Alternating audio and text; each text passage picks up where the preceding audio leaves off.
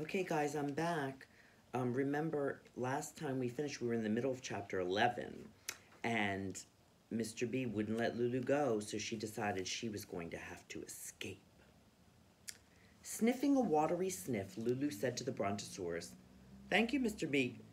I do need some tissues. If you'll just let me down on the forest floor for a minute, I'm sure I can find a box of them in my suitcase." The Brontosaurus lowered his head and his neck to the floor of the forest. Lulu slid off, stood up, and smiled a small smile. She walked to her suitcase, opened it, poked around for a while, and found, are you surprised? A big box of tissues. But instead of taking the tissues out, she put her sleeping bag in, snapped her suitcase shut, and started running. The Brontosaurus stood stiff and still, as if he'd been glued to the ground, and then he started running after Lulu. But Lulu had darted off the path into the heart of the forest, into a part of the forest where the trees grew so close together that a creature as huge as a dinosaur could not fit. She zigged and she zagged and she zigged and she zagged through those close together trees while the Brontosaurus looked for spaces to squeeze through. Look how Judith the Orsh used that ... the ellipses, to add suspense. She snapped her suitcase shut and ... started running. You can use that in your writing too. He was trying his hardest to catch her, as hard as a mountain-sized creature can try, but she was leaving him farther and farther behind.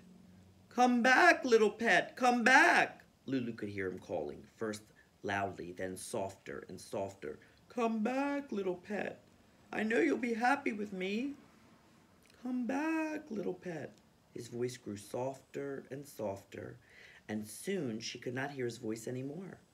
Since Lulu could not hear his voice anymore, she stopped running and she started walking. She tromped through the forest in silence, heading for home. But she wasn't swinging her suitcase, and she wasn't singing her song.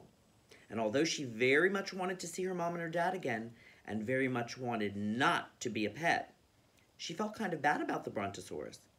And so do I. Because even though I'm the person writing this story, I don't like leaving him all alone, sadly calling, "Come back, little pet, come back."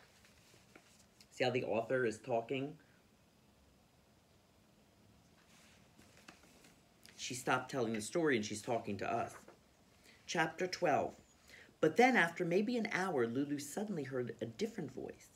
A not-so-friendly voice saying, "Hold it right there."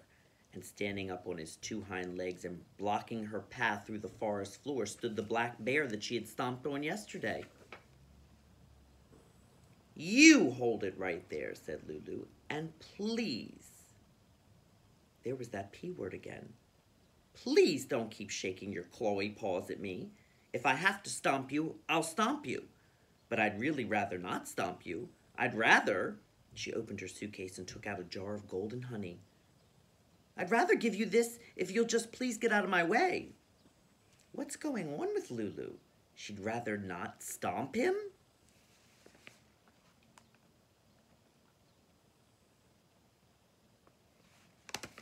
The bear took the jar of honey, opened the top, dipped in his paw, and slurpily licked it, mumbling something that sort of sounded like, "Thank you."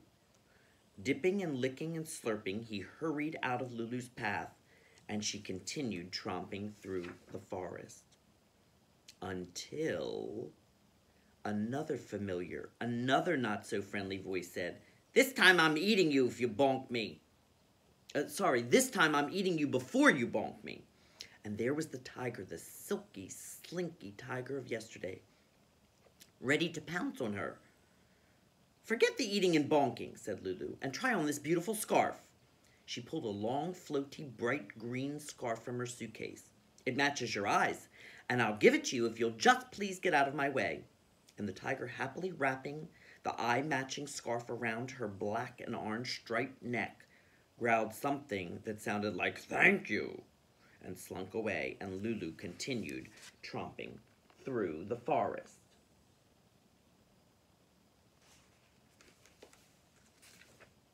Until Who does she meet next? Well, what do you think she met next? A wolf? A giraffe? A lion? Don't be ridiculous. Of course, she met, what else? The snake, who was hissing an even nastier hiss than he'd hissed the day before and warning her, this time I'll be the tighter squeezer. Lulu, looking disgusted, told him, nobody's squeezing anybody. All I'm doing is getting home today. And then she reached in her suitcase and pulled out a small flowered rug and explained to the snake, this is for you, and if you'll just please get out of my way. A soft rug to rest on whenever you feel like resting.